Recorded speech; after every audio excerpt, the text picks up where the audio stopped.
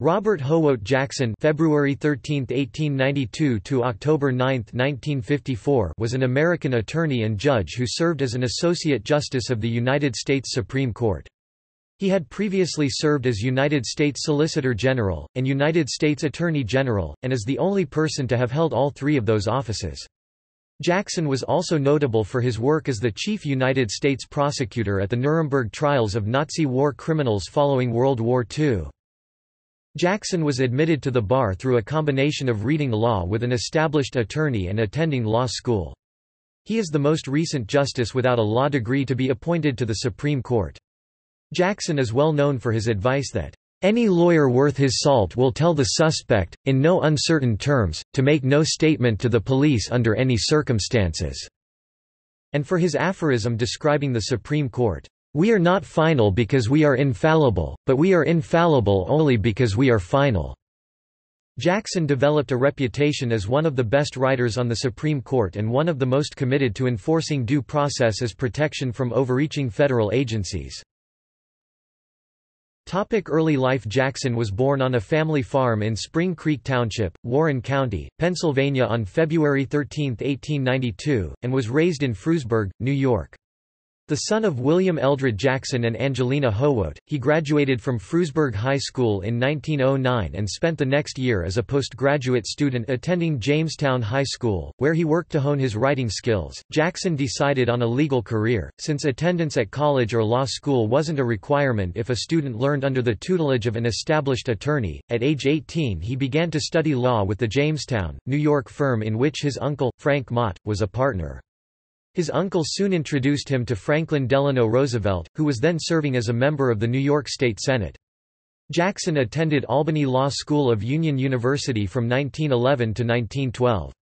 At the time, students at Albany Law School had three options: taking individual courses without receiving a degree, completing a 2-year program and receiving an LL.B. degree, or demonstrating the knowledge required of a first-year student and then taking the second year of the 2-year program, which produced a certificate of completion.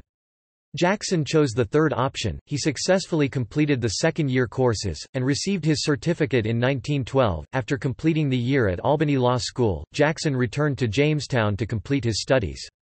He passed the bar examination in 1913, and then joined a law practice in Jamestown. In 1916, he married Irene Alice Gerhardt, in Albany.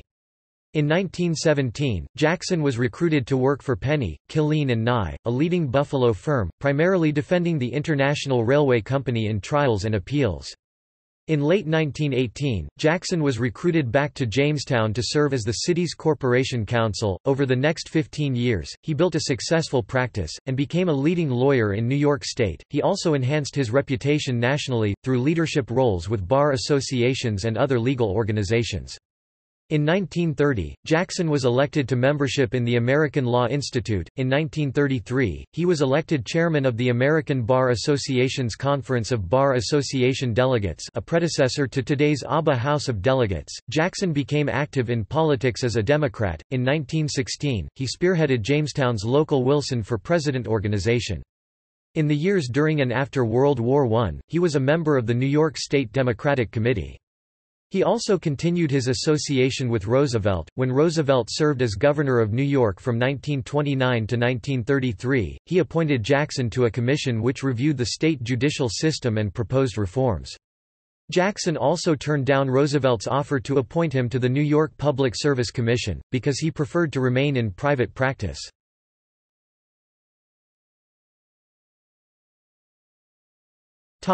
Federal appointments, 1934 to 1938.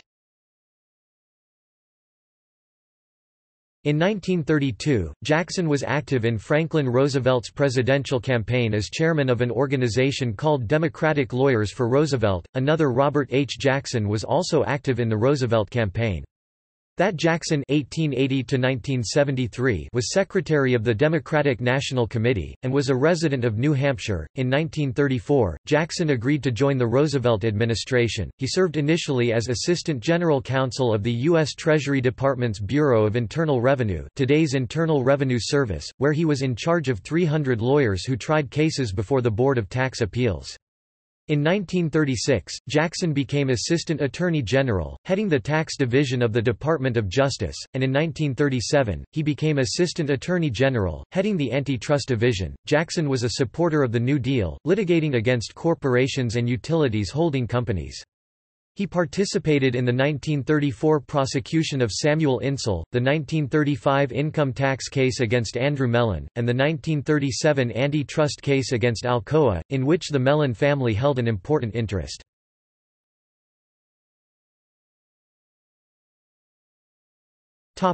U.S. Solicitor General, 1938–1940. In March 1938, Jackson became United States Solicitor General, serving until January 1940 as the government's chief advocate before the Supreme Court. During his time in this post, he argued 44 cases to the Supreme Court on behalf of the federal government, and lost only 6. His record of accomplishment caused Justice Louis Brandeis to once remark that Jackson should be Solicitor General for life. Roosevelt regarded Jackson as a possible successor to the presidency in 1940, and worked with his staff on an effort to raise Jackson's public profile. Their plan was to mention Jackson favorably in presidential remarks as often as possible, and to have Jackson take part frequently in Roosevelt's public appearances. Roosevelt and his advisers next intended for Jackson to become the Democratic nominee for governor of New York in 1938. They abandoned their effort to create a groundswell of support for Jackson's gubernatorial candidacy when they ran into resistance from state Democratic Party leaders. In addition, Roosevelt's decision to run for a third term in 1940 rendered moot the need to identify and promote a successor. Instead of running for governor or president, Jackson joined Roosevelt's cabinet when he was appointed as Attorney General.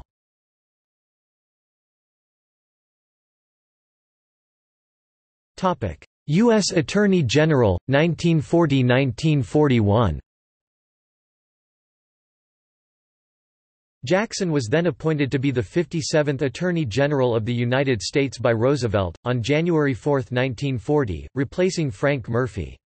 As Attorney General, Jackson supported a bill introduced by Sam Hobbs, that would have legalized wiretapping by the Federal Bureau of Investigation (FBI), or any other government agency, if it was suspected that a felony was occurring. The bill was opposed by Federal Communications Commission (FCC) Chairman James Lawrence Fly, and it did not pass. While Jackson was Attorney General, he helped President Roosevelt organize the Lend-Lease Agreement, which allowed the United States to supply materials to help with the war effort to the other Allied forces, before formally entering World War II.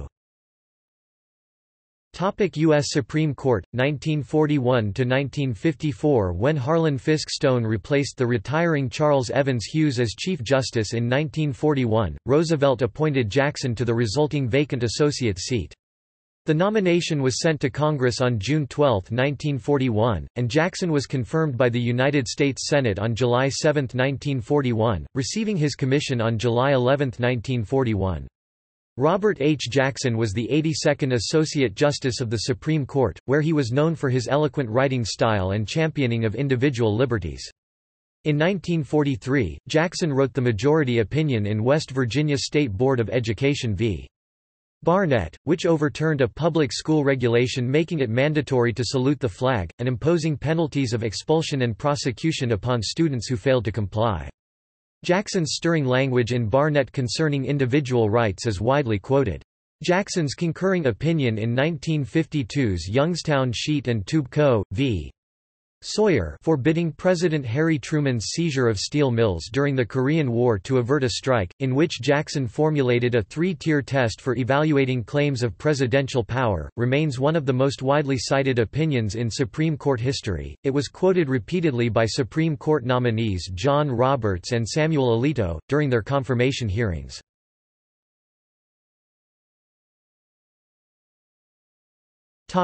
Feud with Hugo Black. Justices Jackson and Hugo Black had profound professional and personal disagreements dating back to October 1941, the first term during which they served together on the Supreme Court. According to Dennis Hutchinson, editor of the Supreme Court Review, Jackson objected to Black's practice of importing his personal preferences into his jurisprudence. Hutchinson quotes Jackson as having remarked, With few exceptions, we all knew which side of a case Black would vote on when he read the names of the parties." While Hutchinson points out that Jackson objected to Black's style of jurisprudence in such cases as Minersville v.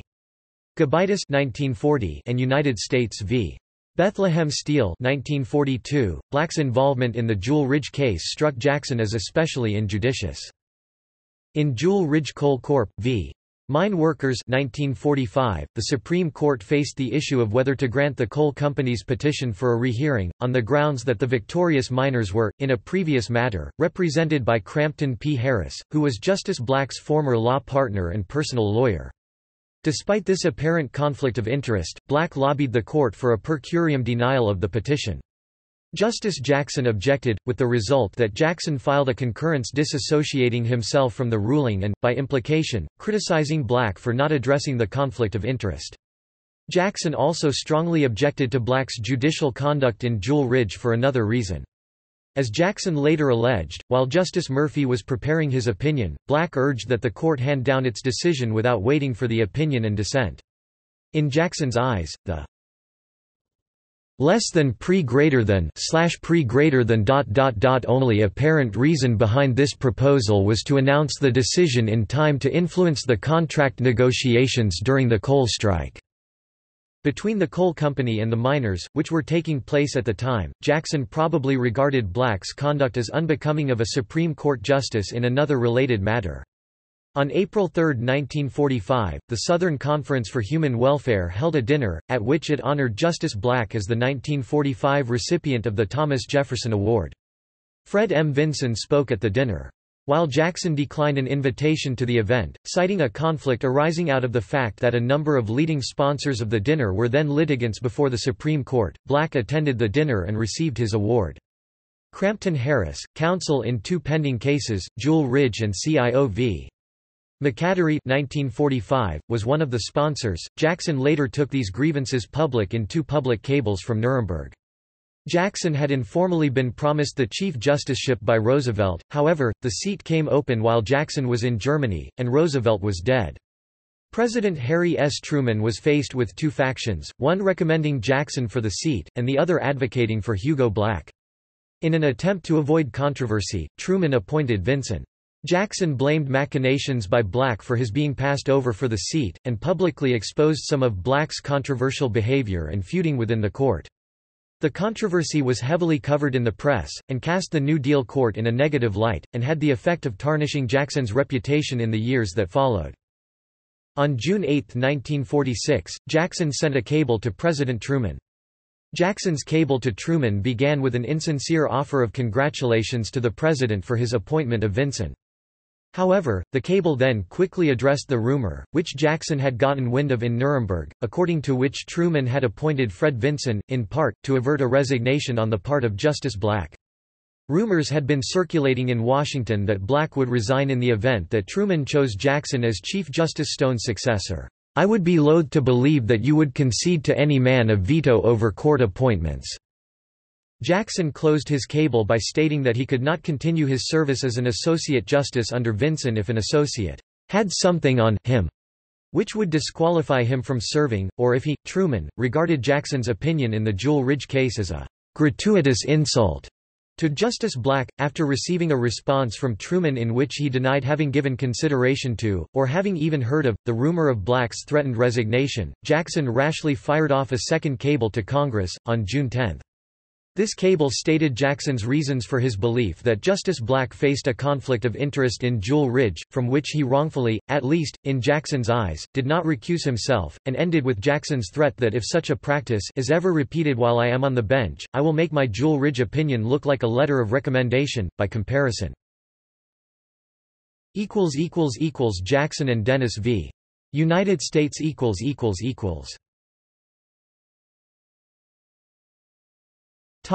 The clear and present danger test. In 1919, the Supreme Court decided Schenck v.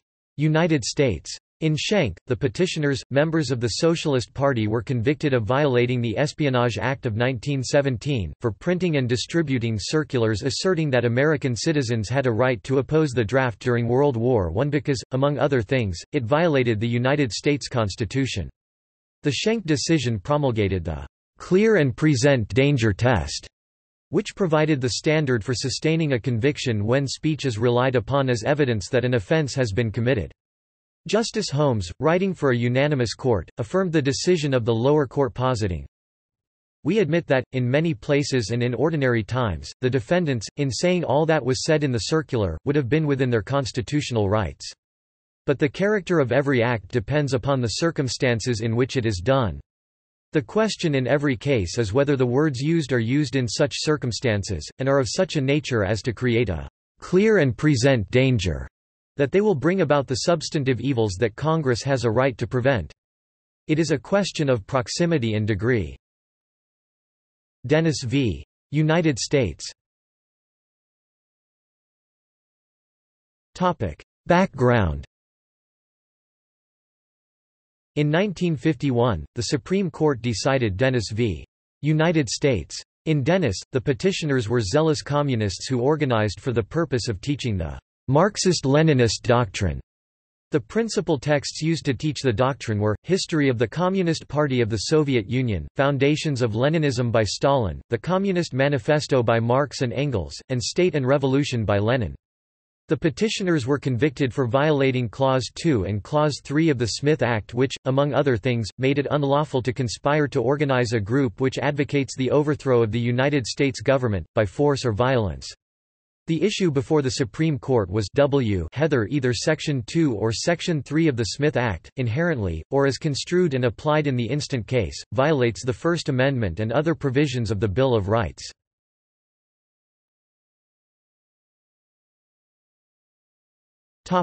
Jackson's concurrence. In Dennis, Jackson concluded that the "clear and present danger test" should not be applied. To this end, Jackson analyzed, the effect communism had outside the United States, the nature of communists, and the problems with applying the test. Jackson's analysis can be summarized as follows. On the effect that communists historically had on foreign countries, Jackson analyzed their effect on Czechoslovakia. In Czechoslovakia, a communist organization disguised as a competing political faction secretly established its roots in key control positions of police and information services. During a period of national crisis, a clandestine communist organization appeared, and overthrew the Czechoslovakian government. Establishing control of mass communication and industry, the communist organization's rule was one of oppression and terror. Ironically, as Jackson points out, the communist organization suppressed the very freedoms which made its conspiracy possible. On the nature of communists, Jackson characterizes them as an extraordinarily dedicated and highly selective group, disciplined and indoctrinated by communist policy. The goal of party members is to secretly infiltrate key positions of government, industry, and unions, and to leverage their power once in such positions. Jackson goes on to say that, although Communists have no scruples against sabotage, terrorism, assassination, or mob disorder. They advocate force only when prudent, which may never be necessary, because infiltration and deception may be enough. On the problems with applying the clear and present danger test in Dennis, Jackson deems significant that the test was authored before the era of World War II revealed the subtlety and efficacy of modernized revolutionary technique used by totalitarian parties.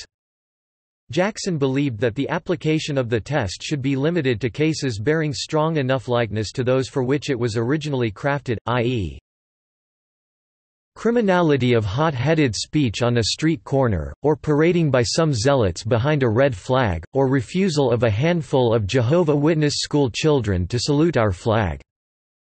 Expressing strong concern that the expansive construction the court had recently given the test in Bridges v. State of California, Jackson asserted that the test provided communists with unprecedented immunities, while the government is captive in a judge-made verbal trap. Jackson goes on to describe the application of the test to communists, when determining the constitutionality of the Smith Act facially, or as applied as one of appraise imponderables, including international and national phenomena, which baffle the best informed foreign offices and our most experienced politicians." Jackson concludes his First Amendment analysis in iDennis by asserting that the authors of the "clear and present danger test" never applied it to a case like this, nor would I if applied as it is proposed here. It means that the communist plotting is protected during its period of incubation, its preliminary stages of organization and preparation are immune from the law, the government can move only after imminent action is manifest, when it would, of course, be too late.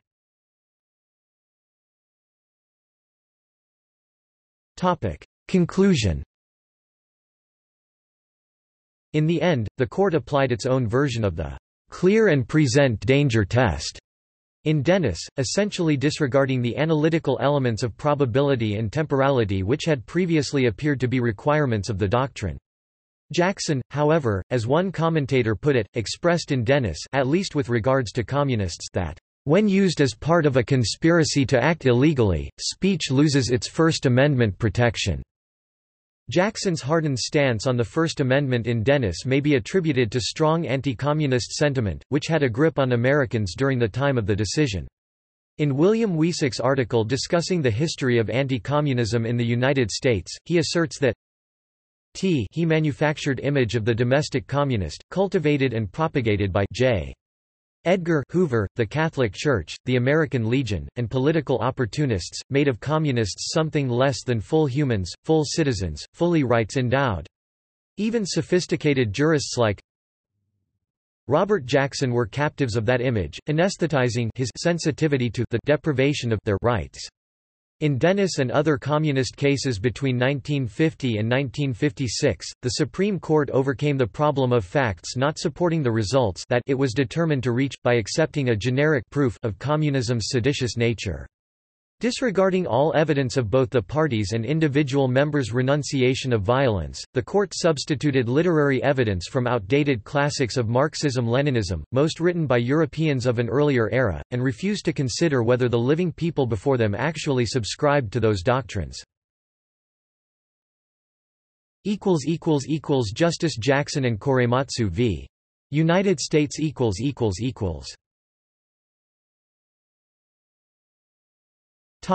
Background. Following the Japanese attack on Pearl Harbor on December 7, 1941, there was great suspicion surrounding Japanese Americans, particularly those residing on the west coast of the United States. Franklin Delano Roosevelt issued Executive Order 9066 on February 19, 1942, giving the War Department permission to declare some zones, military zones, in which they could prohibit certain people from accessing prescribed areas. With this executive order, the War Department was able to declare that all United States citizens of Japanese ancestry were prohibited from areas in California that were deemed unsafe for Japanese American habitation for national security purposes, and it forced them into internment camps. Fred Korematsu, a United States citizen, born on American soil, believed that this was an unconstitutional infringement on an individual's civil liberty. The question that came before the Supreme Court of the United States, was whether the executive and legislative branches went beyond their war powers by depriving citizens of rights with no criminal basis.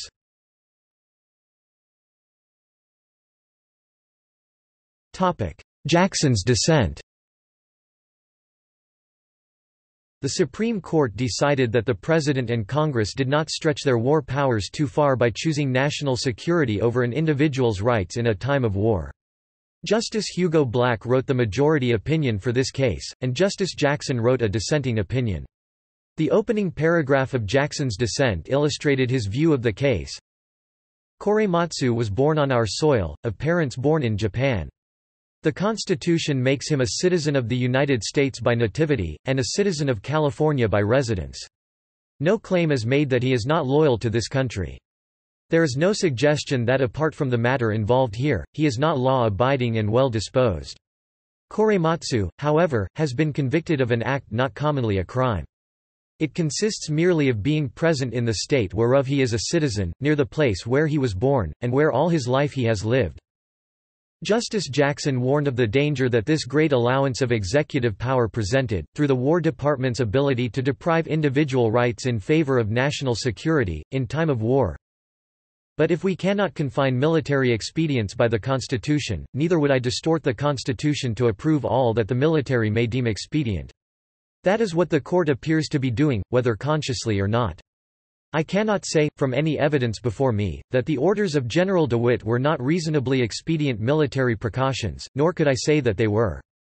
But even if they were permissible military procedures, I deny that it follows that they are constitutional. If, as the court holds, it does follow, then we may as well say that any military order will be constitutional, and have done with it.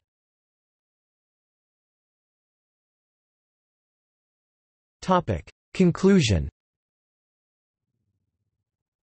Robert H. Jackson was not concerned in evaluating the validity of General DeWitt's claim that the internment of Japanese citizens on the West Coast was necessary for national security purposes, but whether this would set a precedent of wartime racial discrimination that would be used to strip individual liberties. But once a judicial opinion rationalizes such an order to show that it conforms to the Constitution, or rather rationalizes the Constitution to show that the Constitution sanctions such an order, the court for all time has validated the principles of racial discrimination in criminal procedure, and of transplanting American citizens. The principle then lies about like a loaded weapon, ready for the hand of any authority that can bring forward a plausible claim of an urgent need. Every repetition embeds that principle more deeply in our law and thinking, and expands it to new purposes.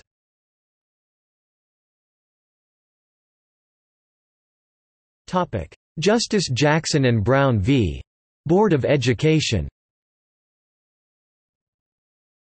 One of Jackson's law clerks during 1952–53, William H. Rehnquist, was appointed to the Supreme Court in 1971, and became Chief Justice in 1986.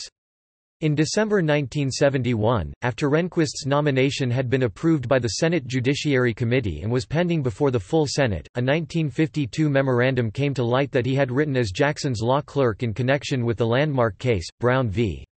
Board of Education, that argued in favor of affirming the separate but equal doctrine of Plessy v. Ferguson. Rehnquist wrote a brief letter attributing the views to Jackson, and was confirmed. In his 1986 hearing, he was questioned about the matter. His explanation of the memorandum was disputed in both 1971 and 1986 by Jackson's former secretary, and scholars have questioned its plausibility. However, the papers of Justices Douglas and Frankfurter indicate that Justice Jackson voted for Brown in 1954 only after changing his mind. The views of Justice Jackson about Brown can be found in his 1954 unpublished draft concurrence. The Memorandum by Mr. Justice Jackson, March 15, 1954, is available with Jackson's papers in the Library of Congress, but did not become publicly available until after Rehnquist's 1986 hearing for Chief Justice of the United States. Jackson's draft concurrence in Brown, divided into 4 parts, shows how he struggled with how to write an effective opinion to strike down segregation. In Part 1 of Jackson's draft concurrence in Brown, he wrote that he went to school where Negro pupils were very few, and that he was predisposed to the conclusion that segregation elsewhere has outlived whatever justification it may have had. Despite his own opinions regarding desegregation, Jackson acknowledged the inability of the court to eradicate the fears, prides and prejudices that made segregation an important social practice in the South. Jackson thus concluded that the Northerners on the court should be sensitive to the conditions that brought segregation to the South. In Part 2 of the draft memorandum, Justice Jackson described the legal framework for forbidding segregation in "Does existing law condemn segregation?" Jackson notes that it was difficult for the court, which expected not to make new law, but only to declare existing law, to overturn a decision of such longevity as Plessy. Looking at the doctrine of original intent with regard to the 14th Amendment, Justice Jackson found no evidence that segregation was prohibited, particularly since states that had ratified the 14th Amendment had segregated schools at the time. Jackson concluded, "I simply cannot find in the conventional material of constitutional interpretation any justification for saying that segregated schools violated the 14th Amendment." Part 3 of the draft memorandum titled, "Enforcement Power Limits," describes enforcement by Congress of the 14th Amendment. Jackson addressed the possibility of leaving enforcement to Congress, particularly because the courts have no power to enforce general declarations of law. Jackson noted that while segregation was already fading in some states, it would be difficult to overcome in those states where segregation was firmly established. While Jackson recognized the difficulties in the Supreme Court enforcing its judgment, he did not want the task to be left to the lower courts, as suggested by the government. Jackson concluded that the court must act because, "our representative system has failed," and even though this premise is not a sound basis for judicial action. Finally, in Part 4 of the draft memorandum, "Changed Conditions," Jackson began by stating that prior to Brown, segregation was legal. According to Jackson, the premise for overruling Plessy was the now erroneous, factual assumption that there were differences between the Negro and the white races, viewed as a whole.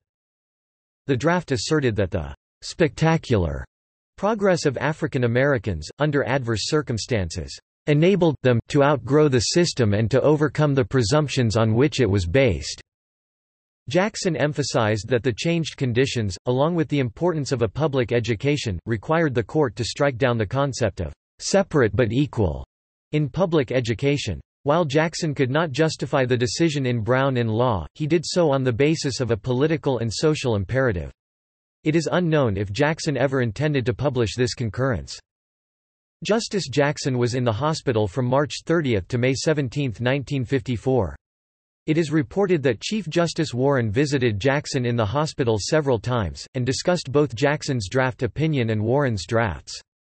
One suggestion that Warren took from Jackson was adding the following sentence, "Negroes have achieved outstanding success in the arts and sciences, as well as in the business and professional world." This quote is tied to the arguments in Part 4 of Jackson's draft opinion. On May 17, 1954, Jackson went to the court from the hospital, so that he could be there the day that the Brown decision was handed down. When the Brown decision was handed down, a full court was present, to emphasize the unanimity of the decision. Robert H. Jackson died on October 9, 1954, and so there was not enough time between Brown and the death of Jackson to fully explore his views on desegregation.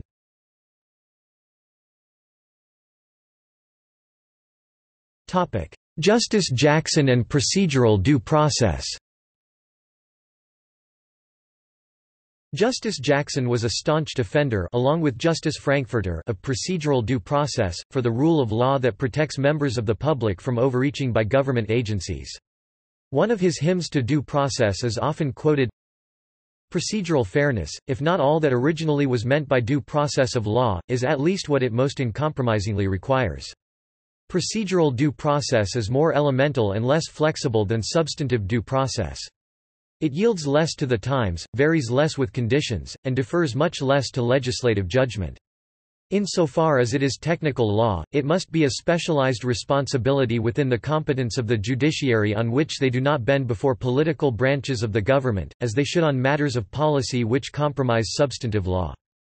If it be conceded that in some way the agency could take the action it did, does it matter what the procedure is? Only the untaught layman or the charlatan lawyer can answer that procedure matters not. Procedural fairness and regularity are of the indispensable essence of liberty. Severe substantive laws can be endured if they are fairly and impartially applied. Indeed, if put to the choice, one might well prefer to live under Soviet substantive law applied in good faith by our common law procedures, than under our substantive law enforced by Soviet procedural practices. Let it not be overlooked that due process of law is not for the sole benefit of an accused. It is the best insurance for the government itself against those blunders which leave lasting stains on a system of justice but which are bound to occur on ex parte consideration.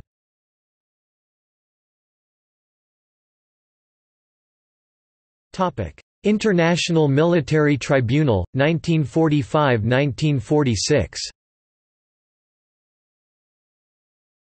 In 1945, President Harry S. Truman appointed Jackson, who took a leave of absence from the Supreme Court, as U.S. Chief of Counsel for the prosecution of Nazi war criminals. He helped draft the London Charter of the International Military Tribunal, which created the legal basis for the Nuremberg trials. He then served in Nuremberg, Germany, as United States Chief Prosecutor at the International Military Tribunal. Jackson pursued his prosecutorial role with a great deal of vigor. His opening and closing arguments before the Nuremberg court were widely celebrated. In the words of defendant Albert Speer, "The trial began with the grand, devastating opening address by the chief American prosecutor, Justice Robert H. Jackson.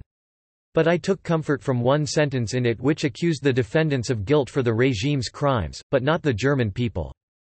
However, some believed that his cross-examination skills were generally weak, and it was British prosecutor David Maxwell Fyfe who got the better of Hermann Göring in cross-examination, rather than Jackson, who was rebuked by the tribunal for losing his temper and being repeatedly baited by Göring during the proceedings.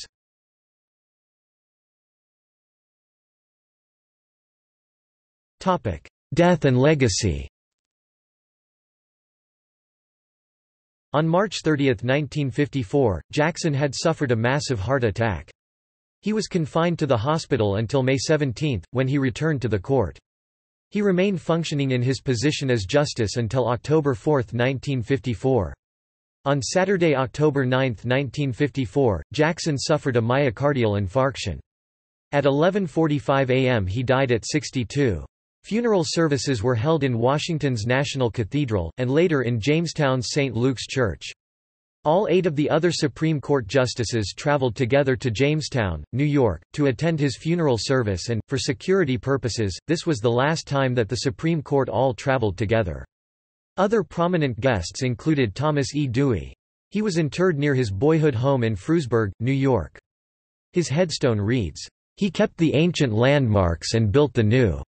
The Robert H. Jackson Center, located in Robert H. Jackson's hometown of Jamestown, New York, offers guided tours to visitors, as well as exhibits on Jackson's life, and collections of his writings, and photos from the International Military Tribunal. An extensive collection of Jackson's personal and judicial papers is archived at the Manuscript Division of the Library of Congress, and is open for research. Smaller collections are available at several other repositories. There are statues dedicated to Robert H. Jackson outside the Robert H. Jackson Center in Jamestown, New York, as well as the Robert H. Jackson Field at the Chautauqua County Jamestown Airport. The United States District Court for the Western District of New York Main Courthouse, which is located in Buffalo and opened in November, 2011, is dedicated to Justice Jackson and is named the Robert H. Jackson United States Courthouse.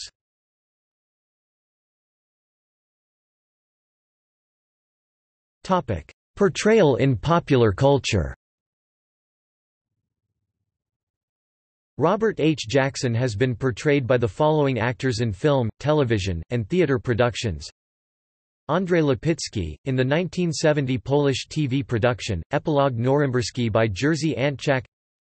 Henderson Forsyth, in the 1991 telefilm, Separate but Equal. Alec Baldwin, in the 2000 Canadian, U.S. TV production Nuremberg. Edmund Dane, in the 2005 German TV miniseries Speer und Er. Colin Stinton, in the 2006 British television docudrama Nuremberg, Nazis on Trial.